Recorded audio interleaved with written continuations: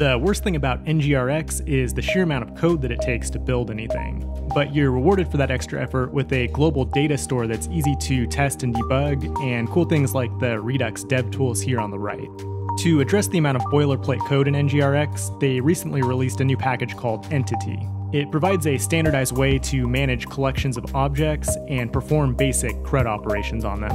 In this episode, I'm going to use Entity to build this basic pizza ordering app here on the left, and I'm also going to show you how to build feature modules with NGRX. If you're new to my channel, make sure to subscribe, and if you're new to NGRX, check out my previous quick start tutorial, which is a much easier introduction into these concepts.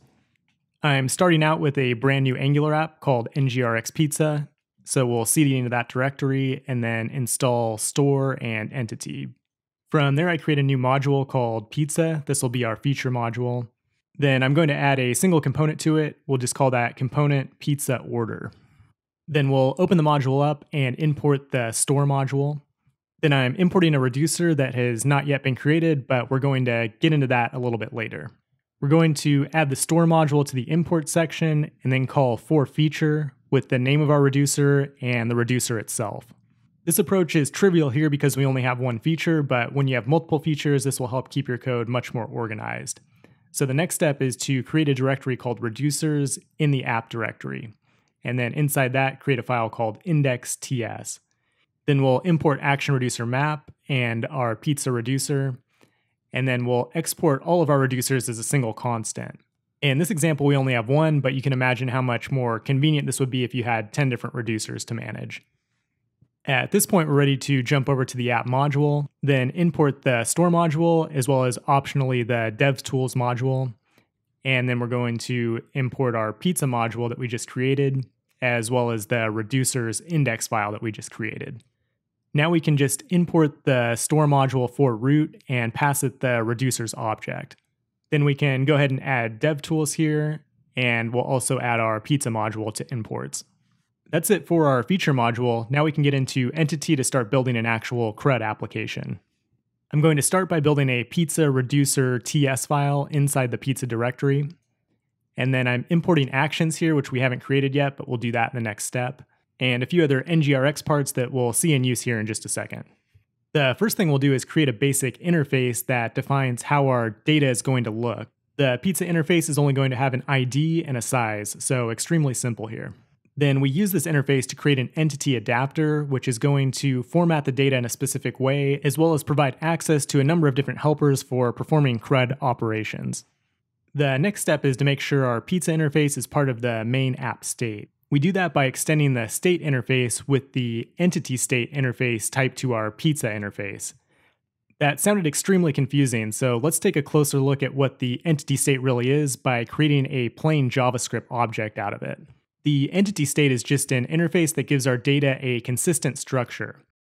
First, we have an array of IDs, and this makes it possible to order all of our entities.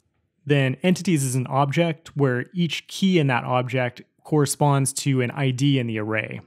This structure means you can keep track of order based on the index in the array, or you can just grab a single object by calling the key in the entities object. So we're just going to use this default object as our initial state. To do that, we define a new variable called initial state, and then on the adapter, we call getInitialState. And finally, pass it the default data that we want to set. Before we actually create the reducer function, I'm going to create some actions to use in that reducer. If you're already familiar with NGRX, the actions work in exactly the same way as they do with the normal library as they do in Entity. Let's start by creating 3 simple actions: create, update, and delete. For each of these, we'll create its own custom class, and that class will have a data payload that needs to be formatted in a certain way. It's pretty intuitive. The data is defined in the constructor, and for a create operation, we just want to pass it data that represents that object. So in this case, it would just be a pizza object that adheres to our pizza interface. The update action is a little more interesting. We want to change an existing object without affecting all of its other already defined properties. So to do that, we'll go ahead and pass the constructor an ID, and then we'll also pass it some data, but only do a partial on the pizza interface. So this allows us to update single properties on an object with that interface. And finally, to delete an object, we can just pass it an ID to look it up in the store.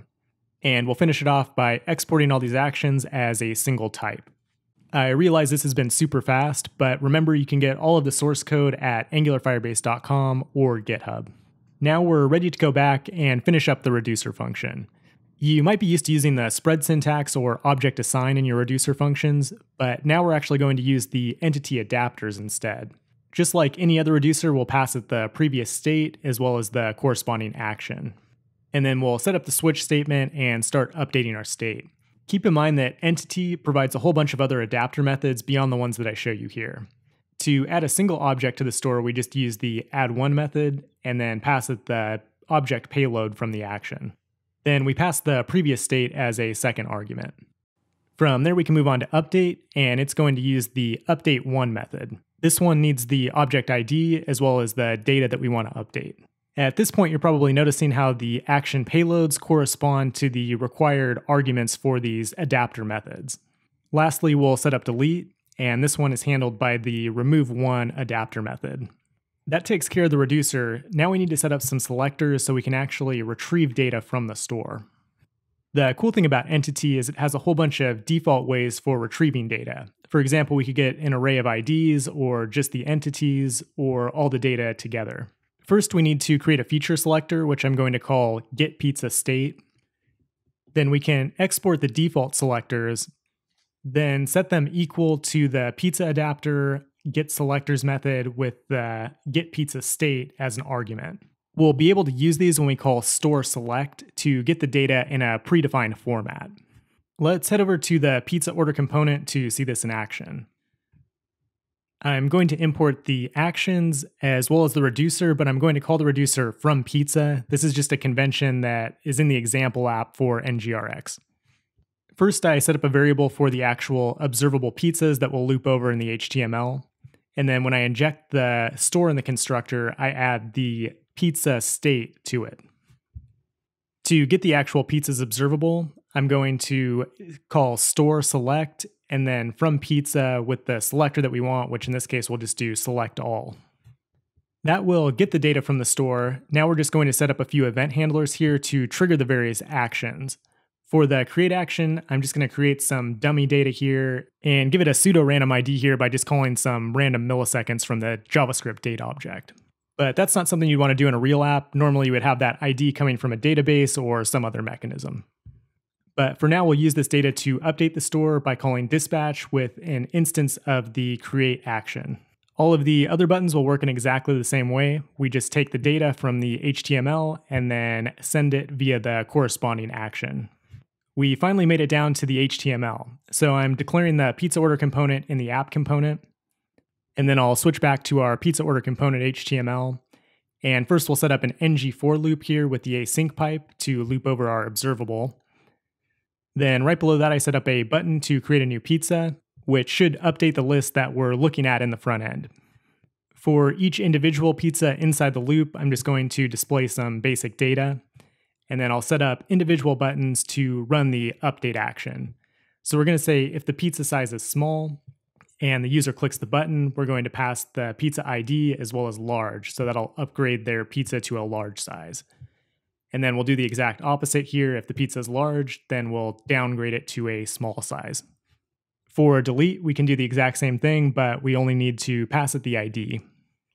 If we first load the app, you can see we get the default pizza here, which if you remember had an ID of 123, and then we can upgrade it or downgrade it or delete it. Then if we pull up Redux DevTools, we can get a better idea of what our state tree looks like.